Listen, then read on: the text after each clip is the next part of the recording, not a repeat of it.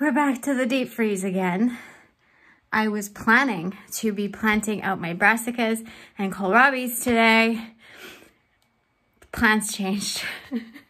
But I did do an update. I did check out everything to see how it survived with what I have as a setup in my cold frame, and I'm happy to report we had survivors. So check out these clips of how my plants made it through negative 22 degrees Celsius wind chills last night. It's negative 14 degrees right now, the ambient temperature right now, and they're doing well. I actually uncovered them, so check this out and see how they fared. In case in an emergency where your plants get hit with a blast of cold, maybe this will be something helpful for you to use in the future. They made it through last night. So happy. This is a cold frame. Tote, blanket, and that. Spinach also made it through, and it was negative 22 wind chill. Very happy.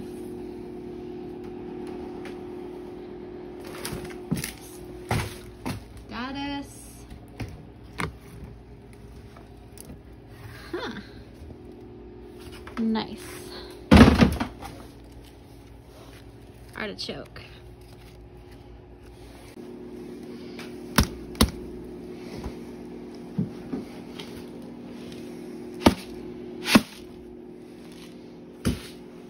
That didn't make it.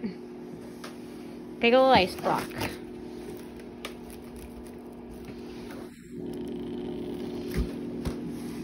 Currently, it's this in here.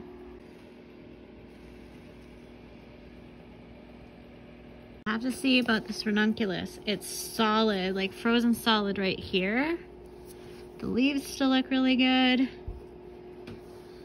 As long as the plants themselves didn't get to -4. But like the plants are warm. And this is new growth since I planted them in here. So I'm hoping they survive. As you can see here in the raised bed, there is this orange thing. That is actually a heat cable that I have around the perimeter of this raised bed to prevent any frost from creeping in from the sides of the garden box and damaging the root system of the plants. And it works very well, especially when I cover them. As you see here, I have a frost cloth over top. Last night, I actually did 3 layers of frost cloth and a bedroom sheet off of the beds over top, and it worked really well to keep the frost out of the beds and allowed my plants to survive the night with that space heater going, of course. On some of the other beds, you'll see that I have totes, and I use totes as well as covered over top of the totes, and they stayed nice and warm. The soil did not freeze for the most part. I didn't cover the spinach at all, and we'll see what happens with it. Yeah, see here, this is just the lettuce under a tote, and then I put a frost cloth over top of that, and it was perfect. It stayed perfectly warm. Lettuce is pretty hardy. It can take a little bit of freezing. So while everything is warming up, I decided I'm going to bring over some soil and put it in the greenhouse so it can start to thaw. I really wanted to get some more seedlings started and do some pot ups. So that's what I did. It is so nice and warm in the greenhouse. It is starting to dry. I actually was planning to plant inside today.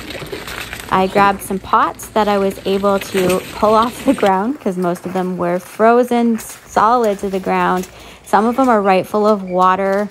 So I just collected the ones that I could and brought them in so they could start thawing out, and hopefully I can plant in them tomorrow.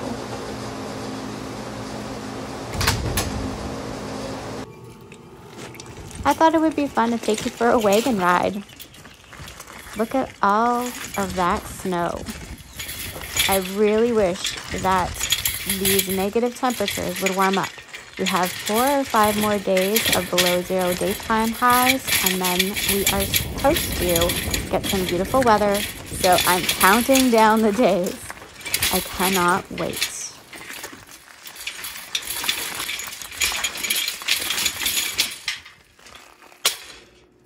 One of the reasons why I like leaving my plants in for winter interest is it helps melt the snow quicker. See here, this was all left standing in this bed, and that was all harvested and chopped out. And so there's lots of snow here, and there's ground there. Same with over here. I left the sunflowers in for the birds last season, and it's all cleared. Over at the pots over there, you can see it's melted around. So this is one of the things that I like, why I like leaving stuff in the planters and in the garden. Here's another example of why I like leaving winter interest, because it melts faster and the soil warms quicker.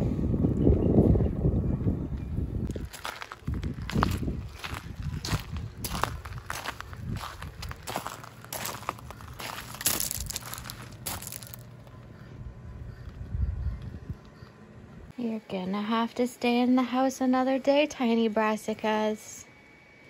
I'm sorry.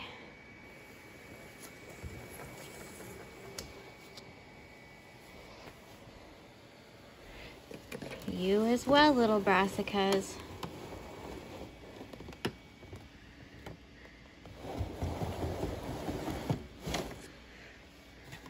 And also,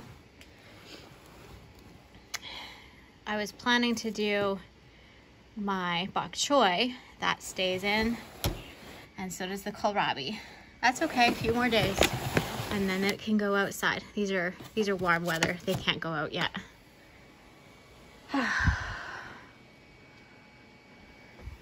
I was planning to put these guys out too. They need a drink of water. These are marigolds, Cracker Jacks. They're really pretty. Really pretty. I need to give them a drink of water and some fertilizer. I started a third succession of sunflowers. This is technically my fourth succession of sunflowers. And a whole bunch of seeds. These are still cool, hardy crops. More filler flowers for the flower farm. I have them on a heat mat. There's soil blocking. And the ranunculus that we planted the other day. I'm just checking for moisture. It's still fairly moist. No sprouts. You need to give this bunny-tailed grass a haircut. It's getting too tall.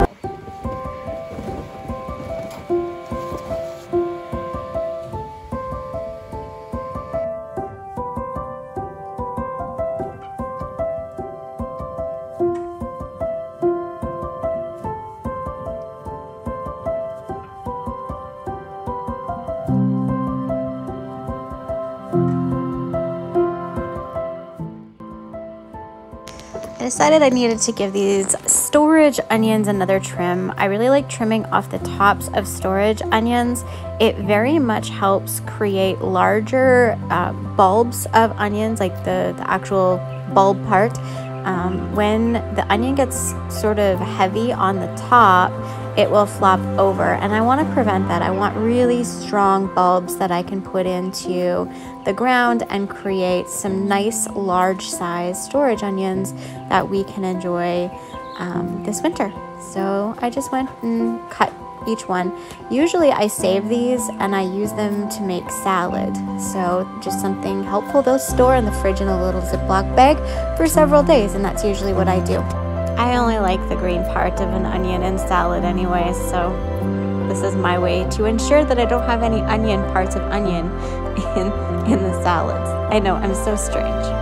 After I was done cutting, I did actually give this a foliar fertilization with just some Miracle-Gro water-soluble fertilizer, because I was noticing the celery needed a little bit of love.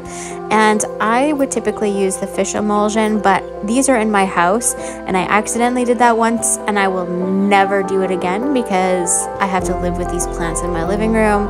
And I'm pretty sure the last time I did fish emulsion, I was just about up for a divorce, so we won't be doing that again. So I have to leave in like 30 minutes to go pick up Chaz from badminton practice. but I was motivated and inspired. While I was doing some work in the house, I was listening to some vlogs from just people in the US who have been talking about how they, there was an announcement or something about preparing for food shortages, and it really motivated me. You know, I had no idea that this kind of discussion was happening in the States. So I feel very motivated to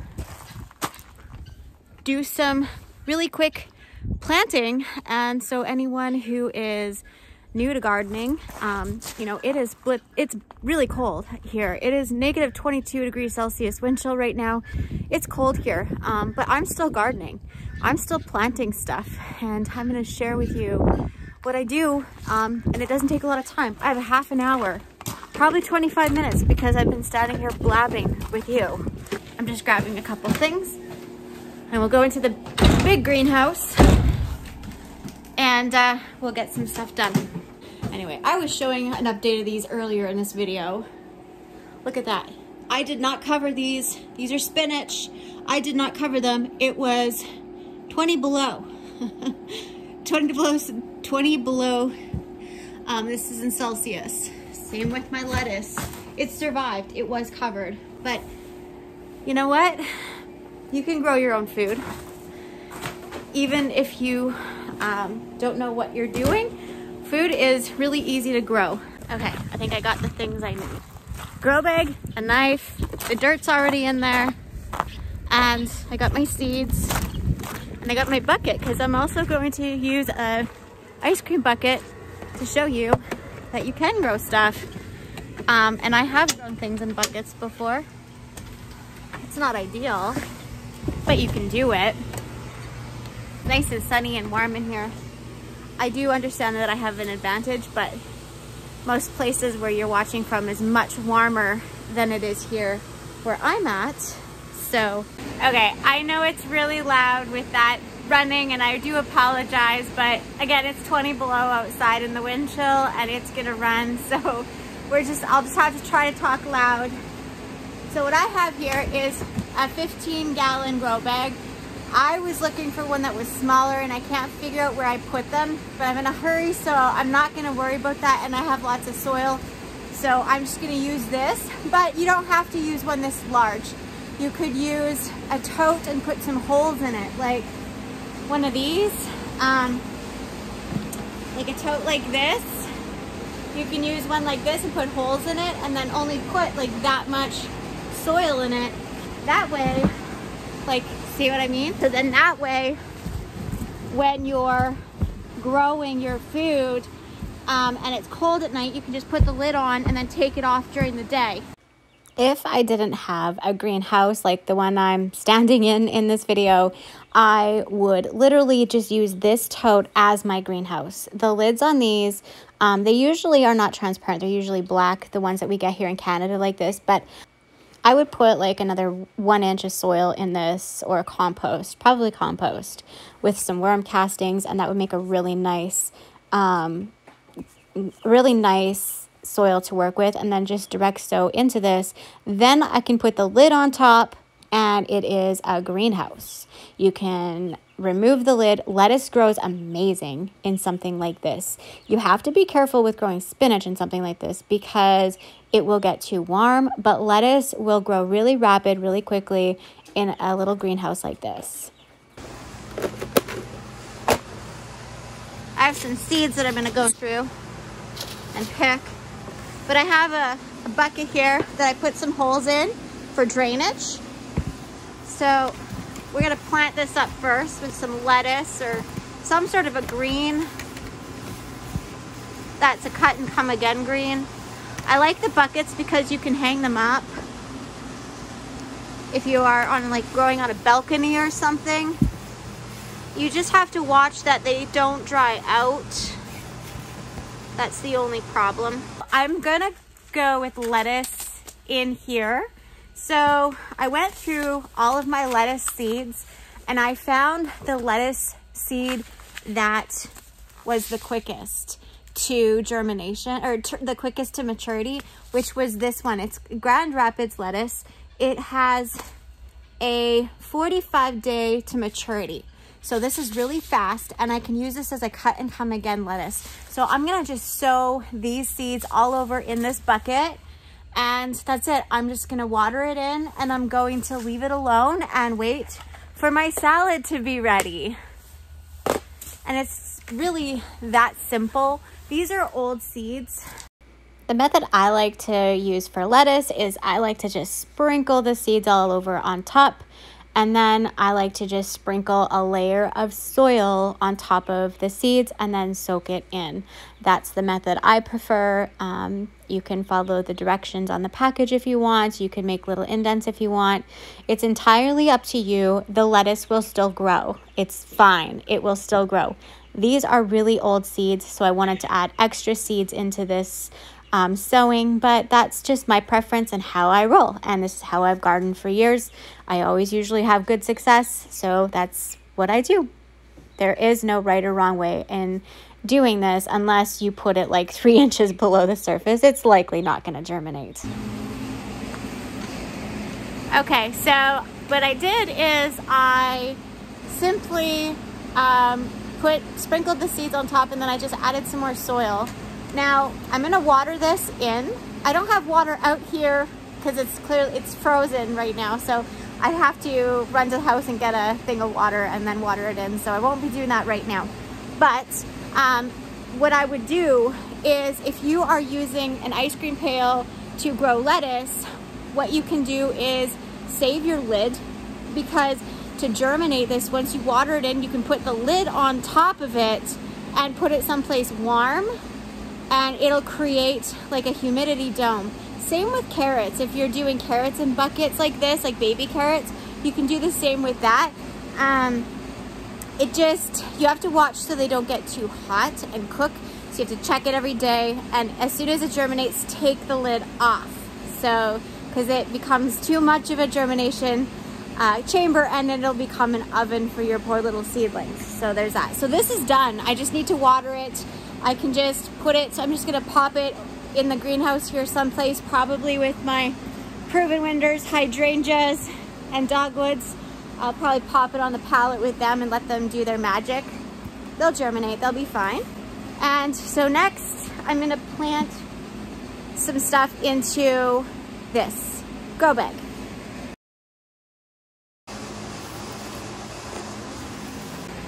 My dirt is frozen solid. So, plan B. Okay, I had to do plan B. I have 10 minutes, and then I have to go get Chaz. That's probably gonna be pushing it. But I went and I got a pot from the house, a smaller pot, which is more the size I was hoping for. This is one I had bought for my house plants, but didn't use it. And then I got some water because I need to water those in, so it works out anyways. This will be really, really quick. 10-minute gardening.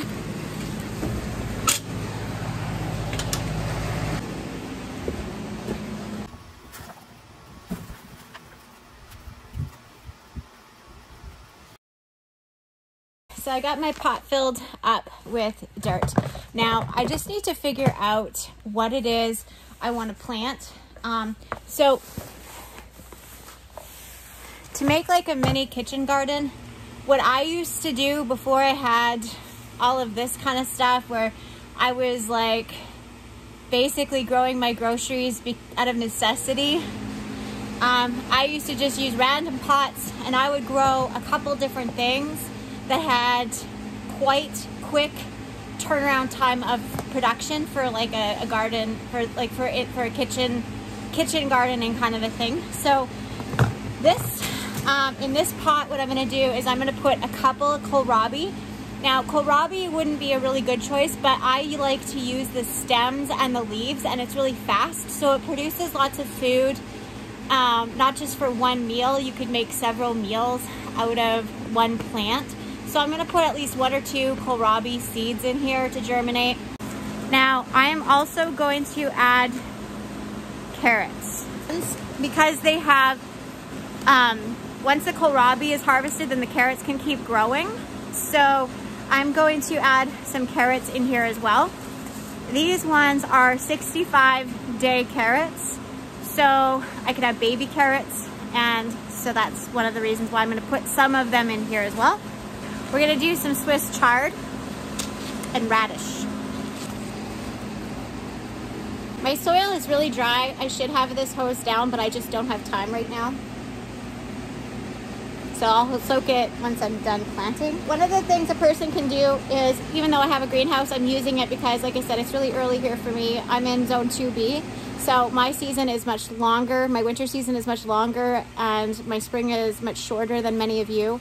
So this is nice and portable, so you can put it outside during the day and set it inside if you need to at night and whatnot. So something to consider. See? Kohlrabi seeds. These are old seeds, so I'm going to use more. I'm going to put 2 per hole.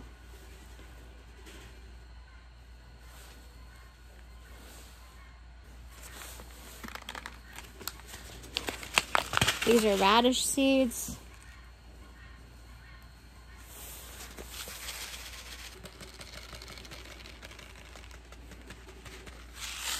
Just a sprinkle.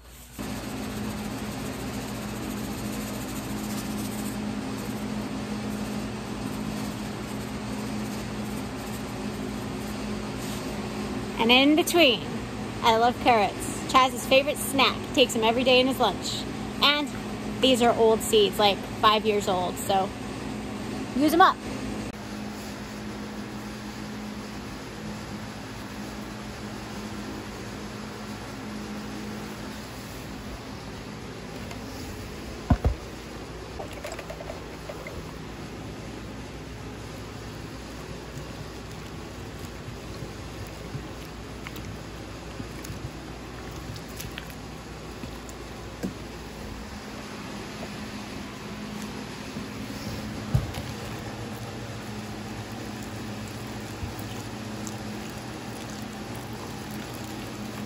Now, I normally would not pour water on seedlings like that, but it's what I have, and I usually would use a watering can or a watering wand because that's more professional, but this will work. And I got the job done, and now I gotta go get Chaz. In case anyone was wondering, I'm Christy, and I'm a so-so step-parent. I'm gonna get fired as a step-parent is what's gonna happen. He's gonna fire me.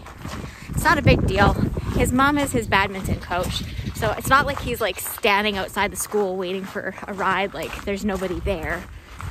She's got him. I ain't worried. So the other day in the vlog, Chaz backed my truck up to play basketball. I don't know if you guys seen that or not. That little bugger, he backed it up like 10 feet. He moved my seat. He adjusted my seat to move it 10 feet. So if I'm late, my story is not that I was planting vegetables with you guys. It was I was fixing my adjusted seat. That's my story. So-so parenting. Pretty catchy, hey?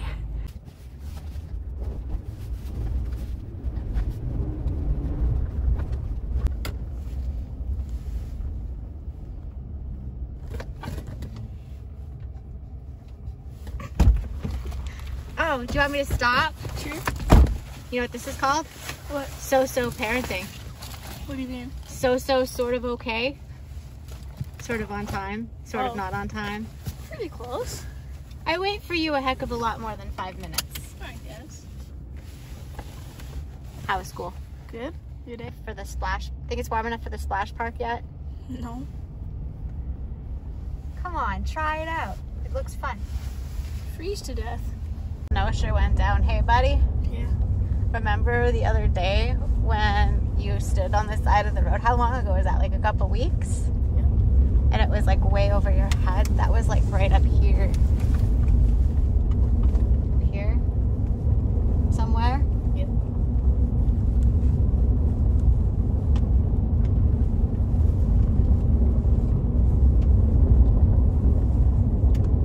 I'm back. So, you know, food food sustainability, it doesn't have to be fancy. Yes, I have a great big heated greenhouse. Yes, I have a cold frame. Yes, I have a farm office. Yes, I have land and I can grow stuff in the land. We didn't start here. Before I knew how to garden, you know, those were some grim times for me. And I learned by trying and not being discouraged if I didn't know how to do something. And if I didn't succeed, I just try again. And as long as a person keeps trying and, you know, not just giving it a half-assed go, just really giving it a fair effort. And as you can see, like planting a few seeds, it really doesn't take a lot of effort. I can, you know, plant it, whatever. It's not something that is hard to do. And even, you know, even if it is something that is a hard thing to grow, you don't have to start with the difficult, complicated thing. Watering and such in a small container, there is that concern. You do have to be concerned about watering, that plants do dry out and that a person does have to have some kind of a commitment. But you could also, you know, if you are somebody who wants to start growing more food, you can do something like if you're not going to be home, if you have to work and it's a lot of maintenance, watering plants is a lot of maintenance, you can just go get, you know, it's not really that expensive to go get a few pieces of drip tubing with some emitters and invest in a $40 or $50 timer that goes on to your water. And you can keep that. You have it year after year after year. It's an investment that you have. So you can very easily hook that up to a drip system. So if you have, say, an ice cream bucket with lettuce, you can put one emitter in that. If you have a bigger container like the one we just planted up, you could put 2 emitters in that. And you can use your space efficiently. It doesn't have to be fancy.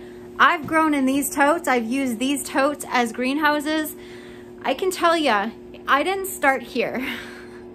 I didn't start here. Every person just has to find their groove when it comes to gardening and just give it a shot, give it a go. I mean, I didn't know if this was gonna happen. This was an investment. I mean, I ordered these from New Brunswick and they didn't quite die, but they're not thriving because, I mean, 20 below Celsius wind chills does this to plants. Us as homesteaders who want to be more self-reliant and self-sustainable, it's about being willing to learn from all successes and all failures and everything in between. That's the point. Come get my trusty dusty water can. Still frozen. Can't water them yet. It's still frozen. So I'll go get my other, I will go get my other stuff done, and maybe by then it'll thaw out because it's actually quite warm in here now. So yeah. Anyways, you guys, thanks so much for hanging out with me. Bye for now. And look, they didn't die. They're still hanging in there. See, you can grow stuff in garbage. This was a recyclable. And we're growing food, guys. We're growing food. Look at us go.